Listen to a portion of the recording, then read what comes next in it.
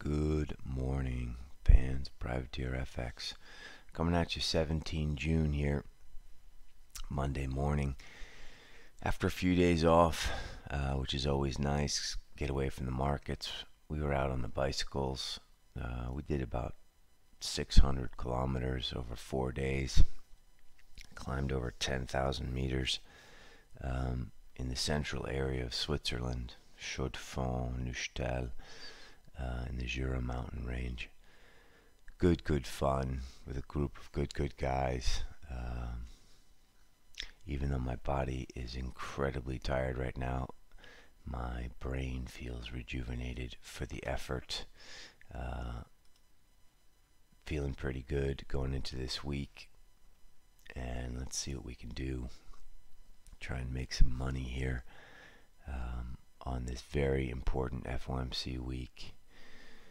Quiet start so far.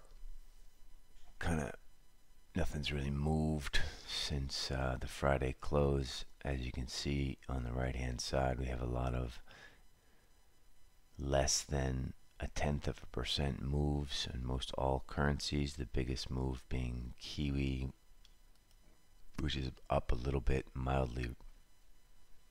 You can't even call it up a little bit. I mean, this is like 15 points. So really not much to say about the overnight flows. I guess it's mildly risk on. Equities are just below 2,900. This is a delay. This is delayed 2,903. They're at 28.98 at the moment. First chart I want to look at is gold here.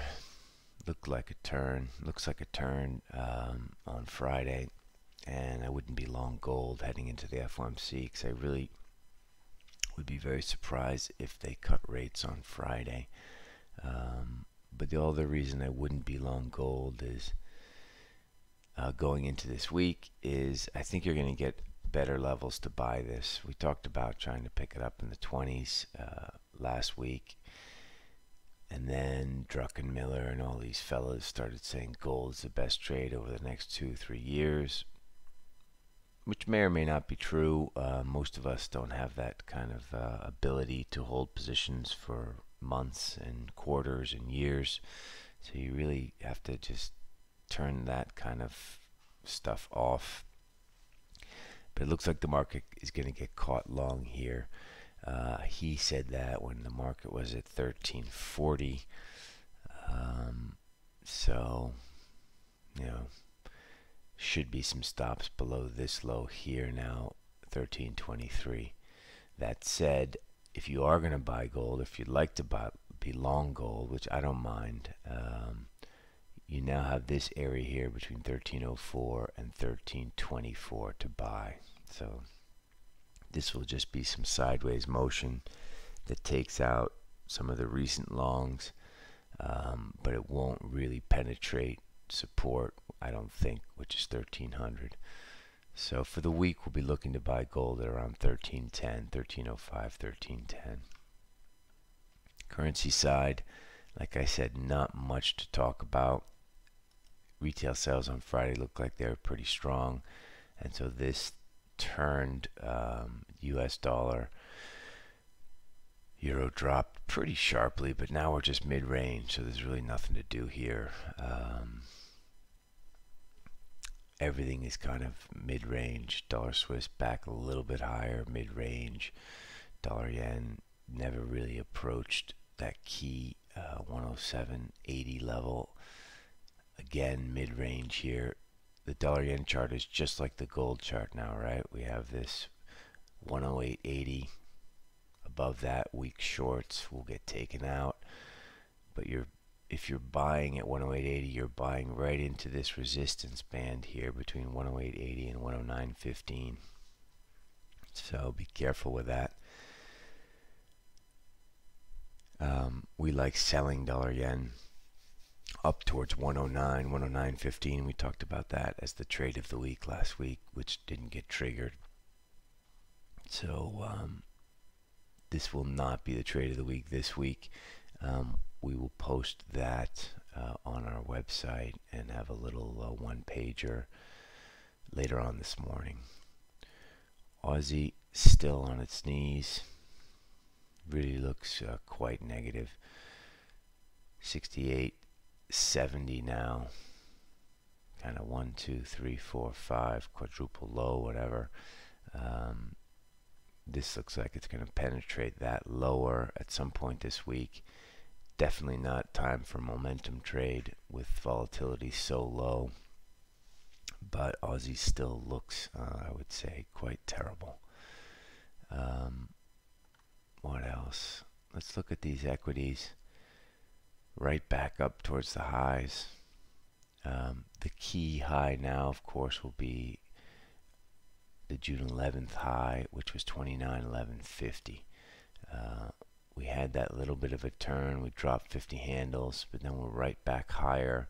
It looks like it's just wandering around, dancing, looking for risk to take out. And the risk sort of feels like it's, feels like there's some shorts out there still, which doesn't make much sense to us. I mean, being short makes sense to us, but why this doesn't fall through to the downside, I don't know. But technically now, you have to cut any shorts below 29.1150, so there will be risk there.